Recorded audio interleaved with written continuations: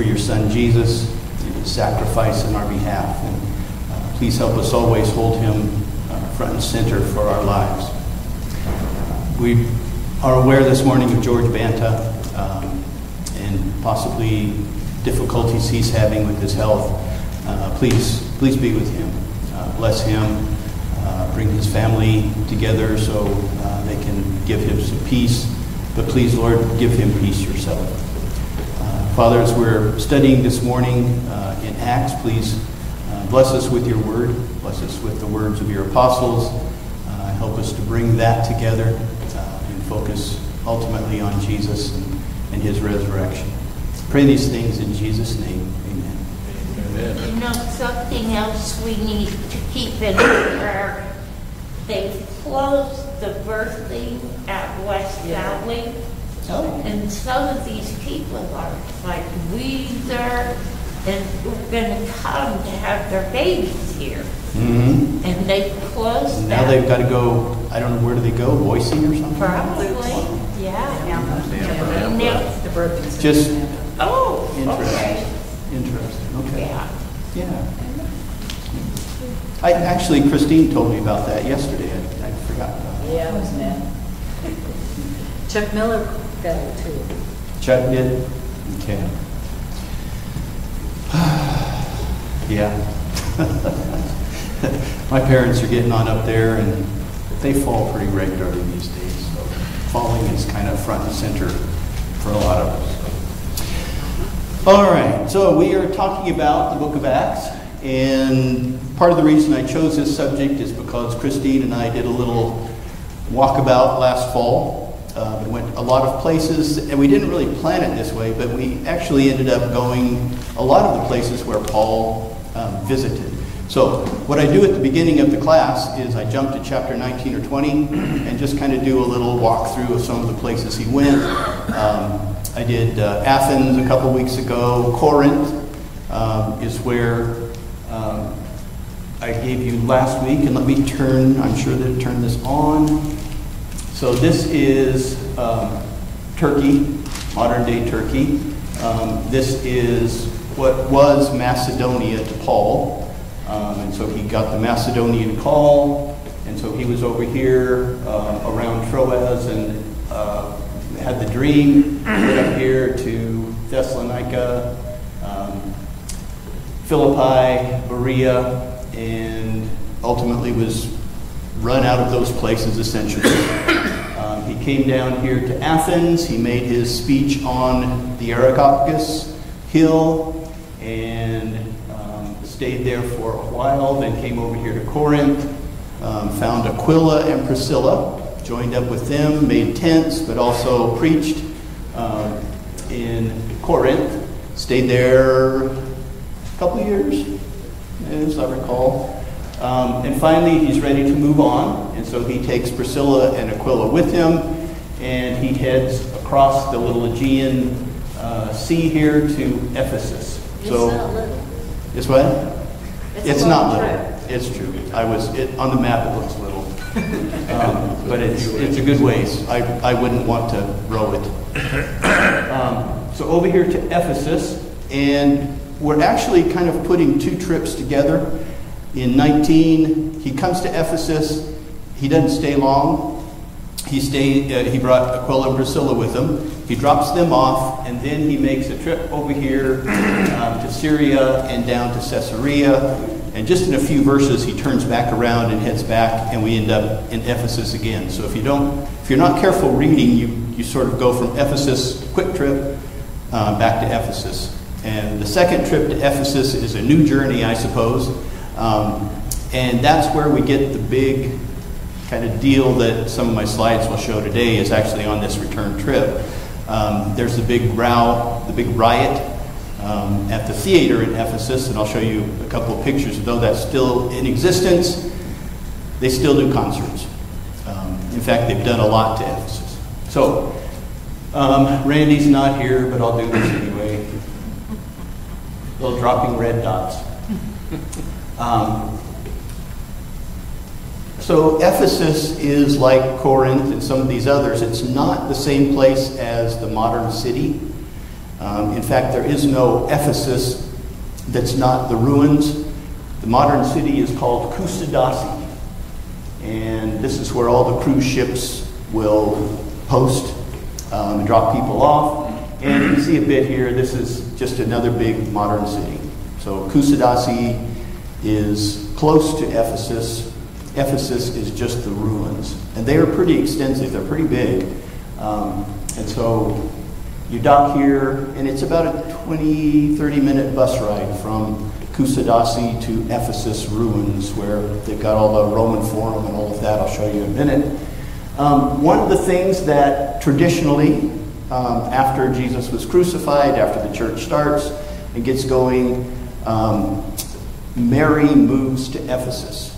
And so to this day we have what is thought to be Mary's house, where she retired and was taken care of by the apostles and folks that were in Ephesus, the church there. Little picture here Christine took of one of the monks visiting the place, so still of interest to even the religious folks to come and spend some time at this house. Yeah, David? So did John move to Ephesus? You know, I think that's how it got. Somehow, and I'd have to go back and look again, but I think before or after he was exiled, he ended up in Ephesus for a while, and Mary supposedly was there as well. So How far is this land from today's Israel? You know, it's several hundred miles. And so I can go back here. So Israel is over here. Oh. And then what you have to do is go through Syria and then the rough part of Turkey, and so clear over across Turkey. So this is, I don't know if it's 1,000 miles, but it's several hundred miles. Gabe, when you're in these places, I mean, is it pretty obvious that most people are kind of biblical tourists, you know, if you will, where they're going for that reason, or is it a general tourist destination in Europe? Right? Yeah, it's so kind of yes to both of those. There is a lot of tourists. In fact, you have to wait and find your window to even take a picture of Mary's house without 1,000 people around it. So you get one, and probably half a second later they're there again. So you kind of time your picture. But it's interesting, if you recall back, we had a trip to the monasteries, kind of up by Berea, and there was religious folks in their garb visiting, and even here there was, you know, monks and some folks that came. So they were kind of tourists, but obviously they weren't incognito and have their street clothes on. That guy was a Franciscan, and they're in charge of things. And that's right, as you're saying, I recall, it was the Franciscans that keep that house up. And so I don't know if he was doing his rotation or if he was actually just visiting here. So you walk into the ruins to Ephesus. It's essentially a Roman forum, and so this predates Paul by a number of centuries. And I'm putting this up here is to just show you that they build on top of whatever came before and use it over and over again. And so this was just kind of along the main street. I don't know what it was. There weren't really signs, but what you do know after you've been to a few of these places is you can see the old stuff. The old stuff was good craftsmanship. They had, I guess they had slaves or something that could spend the time. But you look here and you see these Roman arches and these big blocks. Okay, that's the old stuff. That's what they put in originally. A lot of craftsmanship. It's not easy to get these arches wedged in. So a lot of effort, a lot of time put into figuring out the angles and getting those put in. So along here is this series of Roman arches, and that's the old stuff. And anytime you start seeing little stuff stuck in, they've built over it. And so you can kind of look up above here, and these are smaller blocks, and that could have been, who knows? I mean, I'm sure the guys that dug this up know when it was, but I don't. It looks like an aqueduct. You know, it kind of does. I didn't really see an aqueduct formal, and it could have been. And in fact, There's one like that on Yeah. Caesarea. Yeah, there are several around. So what Keith is talking about, he said it looked like an aqueduct. They often did that as they went to the hills and built essentially a canal, elevated, and so they often did these arches and then built a trough on the top of it to get water into the city. And that, it could have been at one time that. But you also look down here and these more reddish bricks, you see a lot of those. That was kind of the latest guys that came in and did other things to it. So nothing really special about this picture. It's just you can see that over and over again this site was reused by different people for different things and a lot of overlays. Here is the main street. This would have been where Paul had walked when he was there. And you notice, first thing is that there is just one huge mosaic that's laid down there. And they've reconstructed it, put it together. And so fine tiles, nice designs all the way up this long, 100 yards or more street with all sorts of businesses and columns on the side. Lots of different things, different places, and you can stop and spend a lot of time reading about kind of the different things along the way. Adding on to what Keith said about the aqueduct, don't know if that's what supplied the water, but what I do know is that there were a lot of pipes running around. So even in those days, they had the ceramic pipes. Some places had lead pipes. In Rome and Pompeii, you see lead pipes still that were used, which probably isn't a great idea. But there were a lot of pipes running around that had been originally there to pipe water to houses and buildings. And so there was some waterworks and some infrastructure going on fairly extensively, and lots of, off this main street, just lots of ruins and houses and buildings that were used over the years. What we're going to talk about down the line is sort of the Sanhedrin, the local rulers and officials. And this was not the big theater where we're going to see Paul had the big issues with people. But just along the side of the road, the road's running out here. This was sort of what they call an Odeon, just sort of a little public gathering place. So this would have been where the local government officials met, and they had a little surrounding seating to go ahead and take care of those meetings and all. So kind of an interesting little side there. So I don't want to offend anybody, but one of the more interesting things you see in some of these places is the restrooms.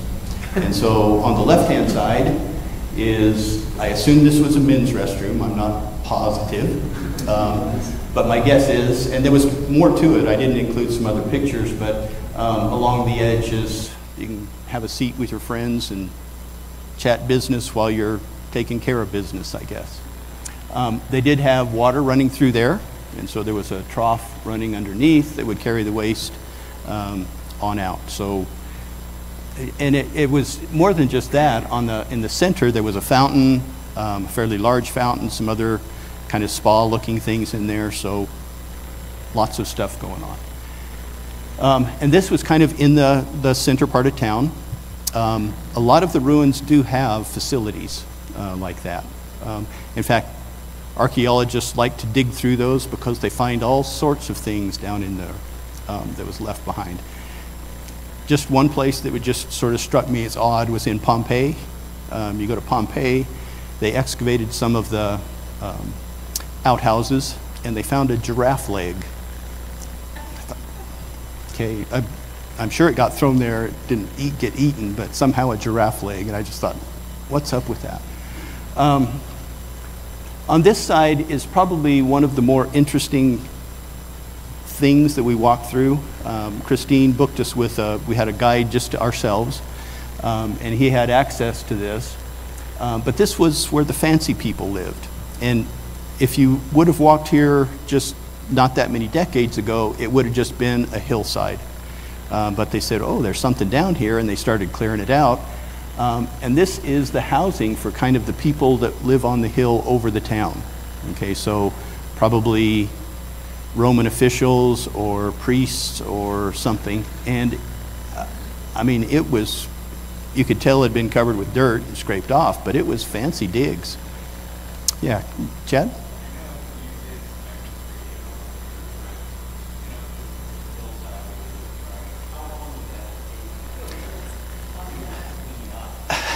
Well, so they've been digging on this for at least a decade.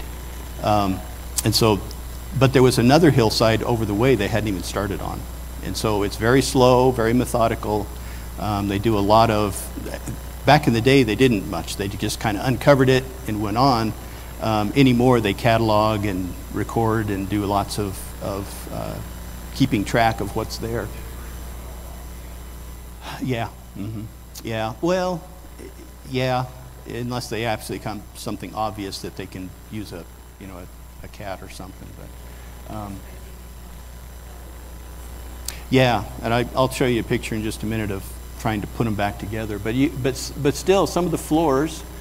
Here's a mosaic floor, and anytime you see a lion, you got to think it's Rome, and so something patriotic here. If you look close enough, there is always something the lion is holding down and has captured, and so Rome is always showing up in all sorts of places.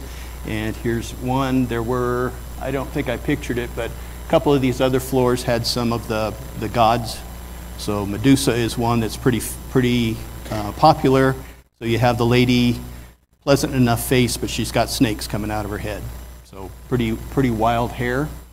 But very nice plaster and very intricate painting on the walls. And if you look back through here, these are all plastered over, got designs and birds, and there's some people around. So pretty fancy digs.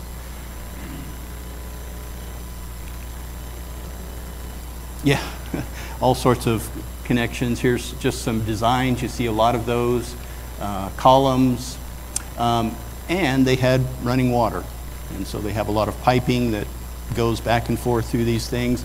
I didn't really notice any restroom facilities, but at least they had piping. Okay, so maybe some indoor plumbing and all that. Keith? And it's so interesting that the Romans, they had perfected the idea of cement. Mm-hmm. For 1,000 years, we didn't know how they did it. Right. They had cement and To use, yeah. Mm-hmm. Yeah. No, Keith is talking about cement, and the Romans and even Herod the Great over in Israel had figured out how to use cement. And so I think they went to Italy or somewhere to get it, some of the volcanic stuff, but piped it over and had pretty fantastic blocks of cement and things they did with it. So, yeah, okay, so there's some piping, indoor plumbing. This is some of the workstations Christine was talking about. There's a lot of marble around, and what they did is they could get a block of marble, and they perfected how to use silk thread and olive oil. And they could run a kind of a saw with the silk thread, and they just sliced off thin layers of the marble, and you can see them trying to put it back together. Obviously, over the years, it's crumbled up, but they've actually started to put some of the marble back up on the sides. You can see some assembly down here. And so they're going through, I can't imagine doing this for a living, but reassembling rubble back into the approximation of the marble. And you can imagine this was a huge gathering room in this house. Very elaborate. I mean, it would have been marble floor to ceiling and all over at one time. So a lot of fancy stuff going on here. And this is just some of the sheeting they put together that was continuous enough to go ahead and put up in a piece. All right, so as far as Paul being involved in Ephesus, he was there. He addressed the Jews. Aquila and Priscilla were there. And in fact, when he takes off after just a short time after getting to Ephesus, Aquila and Priscilla stay there. and that's where they meet up with Apollos. And Apollos was well schooled in the scripture, but they taught him the more perfect way. Okay, and so he became a missionary as well. That happened. When Paul gets back, he is so successful in his preaching that he really makes the folks there angry, especially the ones who are depending on their living coming from making Artemis statues. So this was the big front and center for Artemis. She was the goddess that was the big temple that was there, and they would make these silver statues, sell them to the tourists. And so as soon as Paul came in and started talking about, and we see the church referred to as the Way in those days, comes in, they start throwing away all of their sorcery, they burn their books. In fact, the account says they burned 50,000 drachmas worth of magic books.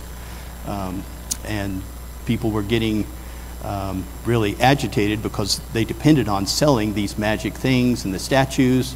And when that started to go away, there was the fellow named Demetrius that was losing money. And so he started stirring up the crowd. Paul never actually gets involved in it, as he wanted to go in and face off. But so Demetrius starts agitating, and all of the people end up in this theater. And this is the big theater, and it really is pretty huge. Still standing, they still have concerts and things there. It's lit for night entertainment. But apparently this guy was filled up, and they chanted for hours, "Great is Diana of the Ephesians." And so trying to get the idea that Artemis is where we need to be focused. And it ends up finally, the city, clerk or something, comes in and calms them down a little bit and says, well, you take them to court if you're mad at them. Let the judges figure it out. And so they went away. So that was kind of the big riot, a lot of intense things going on, but Paul was not there actually to face off with them. But kind of an interesting thing. There was a lot of people that would run around. There was people in the little stage there that just liked to talk, and you could hear good acoustics. They also liked to dance, and so there was a bunch of dancers out there. You know, I'm thinking it was in the low tens of thousands, like 30K, something like that. So a lot. Yeah, they've repaired them enough that they're, it's not great, but yeah. Yeah, Keith? And in Greece, that area, Nero, Rome, he loved just these things. The term gymnos, which comes down to us to gymnasium, literally means to exercise in the nude. And the problem with that is that you have to be Jewish and you're circumcised. It becomes somewhat evident. Pretty obvious, yeah. And so this is creating That issue, yeah. one thing to me is interesting in Ephesus, that they're out there, the followers of John the Baptist, who was the first century, were teaching that all over Ephesus John the Baptist. It was an interesting time, wasn't it? So, some places in the New Testament talks about Jesus came when the time was right. Well, they were focused on Old Testament scriptures, and so all of the sermons we see front and center are the prophets. And not only that, there were people who weren't all that happy with the governing temple people in Jerusalem, followers of John the Baptist that had gone out. So there was all sorts of interesting things going on as a context for what the apostles did. So this is probably the most famous thing in the forum. It would have been after Paul, though. It's called the Cicero's Library, and it was a big library. They've reconstructed it. This wasn't standing, but they found all the pieces, put it back together.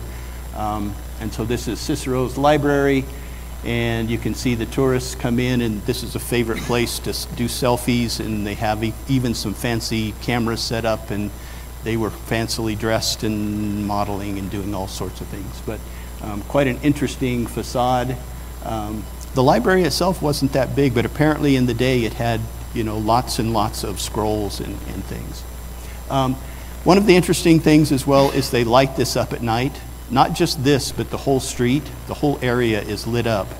And they do a lot of entertaining. In fact, I don't know, this next one, this is a night vision. This is the lighting that they did. And the cruise line we were on to get here set us up in these tables, and they had a little three-piece orchestra, and they served us food and stuff. So a lot of touristy things going on, lots of things you can walk around and see even at night. The theater's lit, the streets are lit, pretty intense development of a nightlife in this ruin. Just to show we were there. This is not a selfie, incidentally. Our guide took it, so I can include it. There is the library in the background, and this is the main street. You can see tourists. In the summer, it gets even more touristy. You hardly can move around. But one of the interesting things here on the side is one of the sides, little buildings that they developed had the Amazons. These are Amazon women. And so it's interesting that Timothy was written from Ephesus, and some of his statements about to women, you'll be saved in childbirth, that sorts of thing. Artemis was not in favor of childbirth. In fact, she was the goddess of the hunt. She was not a fertility goddess, but she was the god of the Amazons, which were warriors, celibate. They even went so far as to, I think, cut off one of their breasts so they could have more efficient shooting bows and arrows or something.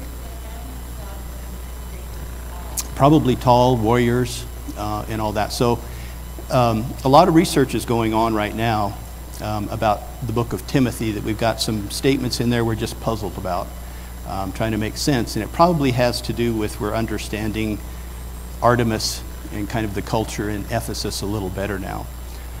I think, I had to do this one just because. So the punchline for all of the guides is this. You probably can't read this. This is Latin. But you get down here and you look closely enough. I love Elvis. Okay. That's the punchline they always use. So throw that in there. All right. I am still baffled by this thing, but we'll go with it. I'm trying to get the words to fit on, and I give lots of edge around the slide. It just doesn't seem to. This is probably, I don't know, one of my favorite little descriptions of church life. It's right after the Pentecost. They've come together, and people have joined into a church group. And this is Luke's attempt to go ahead and describe this perfect church. Okay, it doesn't last long, but initially this is what they were shooting for. And so let me just go ahead. You guys may have to finish this for me. So they devoted themselves to the apostles' teaching, to the fellowship, to the breaking of bread, and to prayer. Everyone was filled with awe, and many wonders and signs were performed by the apostles. All the believers were together and had everything in common. They sold property and possessions to give to anyone who had need. Every day they continued to meet together in the temple courts. They broke bread in their homes, ate together with glad and sincere hearts, praising God and enjoying the favor of all the people. Is that the end? Okay. So the Lord added to their number day by day those who were being saved, or something like that. Okay. Okay. Anyway, so just kind of notice a little bit about what this group did. In fact, our church, or the elders, when we kind of put together the program here, used this first verse as sort of what we see as the ideal thing for us to be involved in. 4 things the people were close to. The apostles' teaching, and so one of our big things here is teaching, study, scripture. That was front and center for them. And if you go through these sermons, and anytime any of the people talked about what was going on with the gospel, Scripture was front and center. Okay, they pulled up Scripture a lot. So we had the apostles' teaching. Fellowship was another big deal. And fellowship was seen even further on, not just fellowship, we got together for a potluck, but they had sort of a community of goods. And so it was no longer yours and mine, it was ours, which goes on to the next story a little bit more fully. But fellowship, the breaking of bread, and I don't, you can argue this, some scholars do, whether this is Lord's Supper, but I don't think it was specifically. I think it was just they shared meals together. So breaking of bread is an odd term that shows up sometimes, but had meals together and to prayer. Okay, and those things are front and center in what held this community together. And we'll see that has glitches that comes up in the next few chapters. Let's see. Everything in common is sort of a word that shows up outside of the New Testament in some of the Greek Stoic and all those philosophers that are out there. Having things in common meant not just stuff, but also you were sharing in each other's lives. Okay, so you were good friends. And so the idea that these church folks weren't just showing up, kind of doing their thing and walking away, they actually interacted. And so all things in common could mean this, goods and services kind of thing, but it also had to do with they were personal. And so that's kind of a broader term. They sold property and possessions to give to anyone who had need. This will show up as some of the issues that come up, because that is a nice thought. In fact, I remember growing up, I thought, well, that's kind of what the socialist, communist idea is. Maybe that's what's right. The problem is, as you get to these next chapters, not everybody buys into the what's mine is mine and what's yours is mine is more what they want. And to go the other way is a bit more of a problem. So ideally, we take care of each other, but issues show up not far down the line. Okay, and kind of the end of this is he adds to the church. The church keeps growing. They see a community like this, and it attracts people, the message, the teaching, but also the sharing of lives.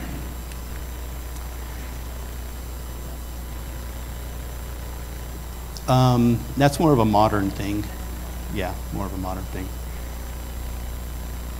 I'm going to have to see if this screen is short, because I've done all I can do to get stuff to fit on here, and I even have big margins, so I'm not sure why. Okay, but let me just kind of run through this. It turns out if you look back as sort of a literary critic and look at these chapters coming up, there's a definite pattern to what Luke does in all of the next accounts. And we'll go through a couple of them today, hopefully. And the idea that as we see these first events, there are 4 things that show up repeatedly as a pattern for how Luke tells the story. And so in this first one we'll go through is 3:1 to 4:4, so a chapter healing the lame man. But this is also the pattern that we saw at Pentecost when Peter did his sermon. So this pattern shows up over and over again, and we'll talk about kind of why, what's Luke trying to get across. But the idea is that the account will always start out with essentially God doing something through his Spirit, okay? Something miraculous will show up. And so for Pentecost, for example, you saw the Spirit come down and everybody heard in their own language, okay? In this section coming up, God comes and uses the apostles to heal a lame man. So there's some action that God does, and that's always front and center for these 8 chapters, 10 chapters coming up. And then there is a little bit of people saying, what on earth is going on? Okay, they saw, everybody heard in their own language. We saw a couple of weeks ago.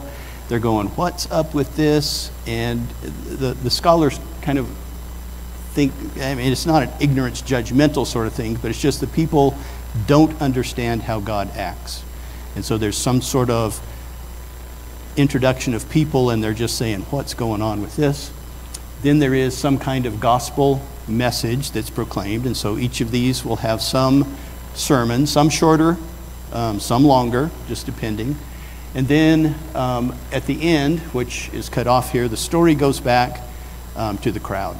Okay, so after the sermon, you go back and you kind of are a news reporter and you interview people, and different people give their response. And some of it is negative, some of it's very sarcastic, some of it is we've joined with this movement. So all sorts of, so these four parts are sort of what show up in all of these stories.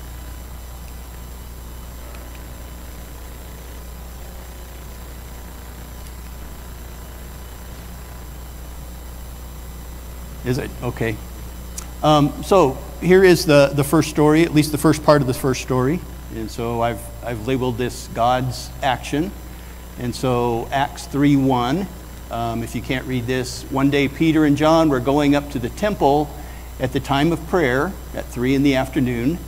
Now a man who was lame from birth was being carried to the temple gate called Beautiful, where he was put every day to beg from those going into the temple courts. When he saw Peter and John about to enter, he asked them for money. And Peter looked straight at him, as did John. Then Peter said, "Look at us." So the man gave them his attention, expecting to get something from them. Then Peter said, "Silver or gold I do not have, but what I do have I give you. In the name of Jesus Christ of Nazareth, walk." Taking him by the right hand, he helped him up, and instantly the man's feet and ankles became strong. He jumped to his feet and began to walk, and then went with them. And that is verse 8. The man, let's see, this is not even Acts. That's not going to do us any good.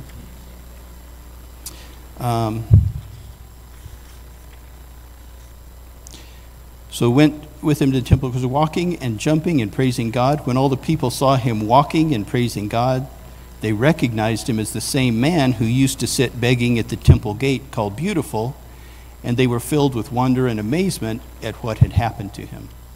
And so there is God acting sort of in this first pane of this story, and we see this man walking.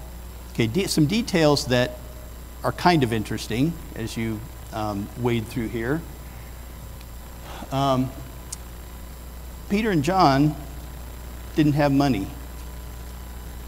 Where did all their money go?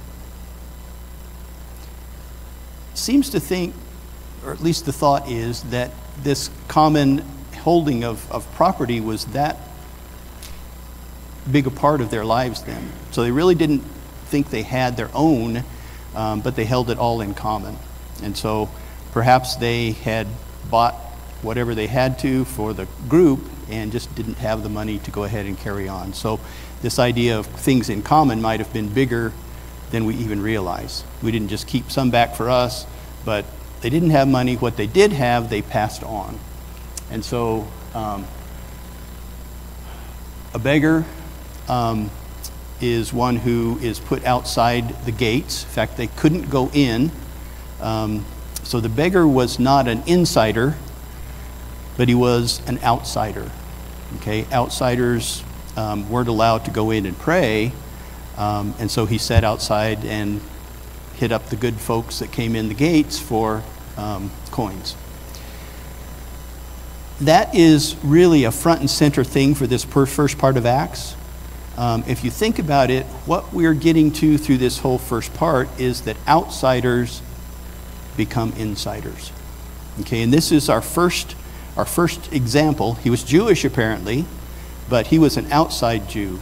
And so he sat at the gate. He couldn't go in because of his infirmity and pray. And so he sits out and asks for money.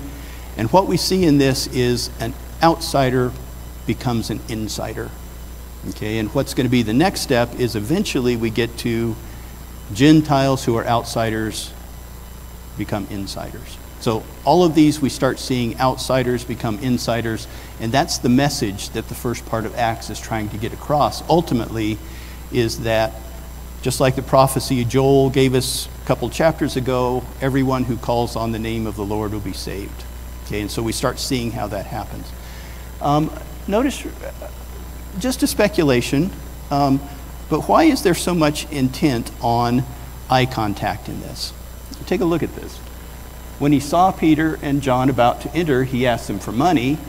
Peter looked straight at him, as did John. Then Peter said, "Look at us." So the man gave them his attention, expecting to get something from them. Okay? Why would there be so much focus on looking back and forth at each other? What's the message there? Okay, contact? And beggars, you in a place like that, Mm-hmm. you live it. Mm-hmm. Mm-hmm. Right. I think that's front and center there, is all of a sudden, this is not just going to the temple and praying or whatever. This is going with people, and there's fellowship, there's commonality, and so suddenly this beggar who is about to become an insider, part of that inside process is the contact between you. And that's, I think, front and center in what churches should be about. So this contact, and then he goes ahead and heals him in the name of Jesus Christ of Nazareth, taking him by the hand, helped him up, and instantly the man's feet and ankles became strong, and he began to walk. In fact, he starts to leap. And so this is kind of conversion 101. People can't walk, people begin to walk, and then as they learn more, become more of an insider, then they leap and they run. And so there's kind of that whole growth process going on. And where do they take him first? Is with the insiders into the temple for prayer. Okay, these first church folks didn't pause and do things outside. They were publicly going into the prayer. They still participated in the Jewish rites times, and so they went in and took the lame man inside. Okay, it's on. I hit the button. It's not going.